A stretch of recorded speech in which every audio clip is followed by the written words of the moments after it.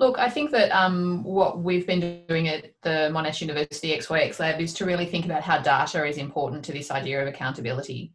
So we've written about this in the article, but that is that to really kind of collect data from women and girls is to surface their experience. And what we then do with that data is incredibly important because it allows us to leverage women's stories to make stakeholders, governments, politicians accountable for what's happening for women and girls.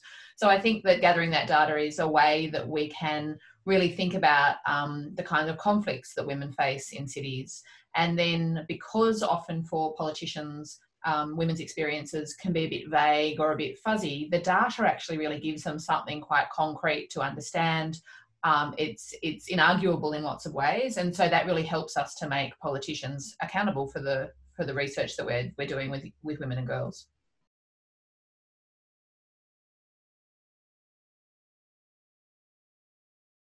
I think it's a really interesting time. My disciplinary background is as an architect and urban researcher, and so we've seen quite radical changes with public spaces and the use of public spaces. And I'm sure it's the same where you are.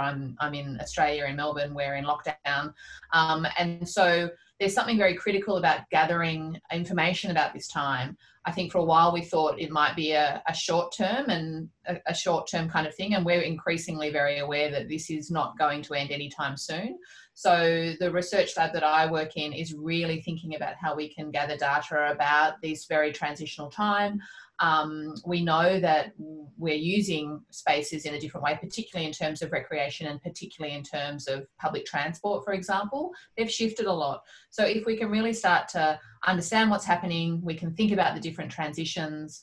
Certainly violence against women is not going away. We're seeing that increase in domestic situations, but I think that also that idea of harassment and sexual harassment, which speaks to this particular issue, is going to be really important for us to capture. So we're really doing what we've always done, which is to gather women's stories, get the data together, and really use that to help us make sure that we've got the right policies in place in this very changed landscape.